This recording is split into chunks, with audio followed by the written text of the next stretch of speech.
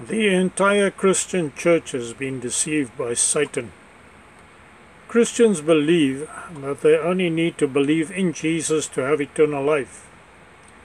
Jesus warned that he will say to many believers, "Depart from me, I never knew you, you who practice lawlessness." Most professing Christians are sinners. If they obeyed Jesus and repented of their sin, they would have known Jesus and he would know them. Many professing Christians know the Bible, but they don't know Jesus. Those who believe in Jesus and accept him, accept his commands and teachings, and obey them, are empowered to become children of God. We read in John 1 verse 12 and 13, "But as many as received him, to them he gave the right to become children of God, even to those who believe in his name, who were born not of blood, nor of the will of the flesh, nor of the will of man, but of God." It is only when a person hears the gospel of Jesus Christ, believes in him, and therefore obeys him, repents, and is baptized, that he is born of God. Born again. Jesus said, "Unless one is born of water and the Spirit, he cannot enter into the kingdom of God. That which is born of the flesh is flesh, and that which is born of the Spirit is spirit. Do not be amazed that I said to you, you must be born again." John 3 verse 5 to 7. To be born again of the Spirit of God is a supernatural work that God. To be born again of the Spirit of God is a supernatural work that God does in the heart of a person who believes in Jesus and receives him.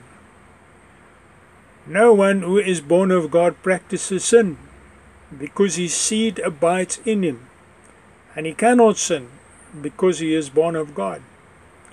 1 John 3 verse 9. Many believe in Jesus, call on him, and they are born again. But then they do not stay with Jesus. They do not follow him and get to know him. They either become religious or they go back to their life of sin. Jesus requires of us that we obey and follow him. He said, "He who has my commandments and keeps them is the one who loves me. And he who loves me will be loved by my Father. And I will love him and will disclose myself to him." John 14 verse 21. Jesus discloses himself to those who love him and obey his commandments. His words, as also recorded in Matthew, Mark, Luke, and John. He speaks to them. They are his sheep.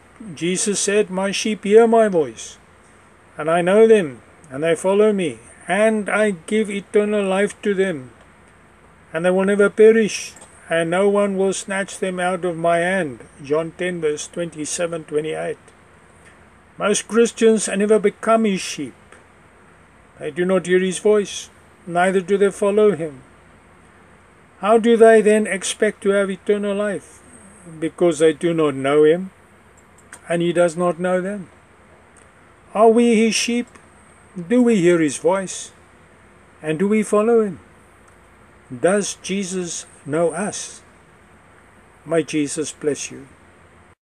Jesus Christ is alive and hell is real. I am here to introduce you to Jesus Christ so that you can know him and follow him and have eternal life. Subscribe to my channel to learn more about Jesus. May Jesus bless you.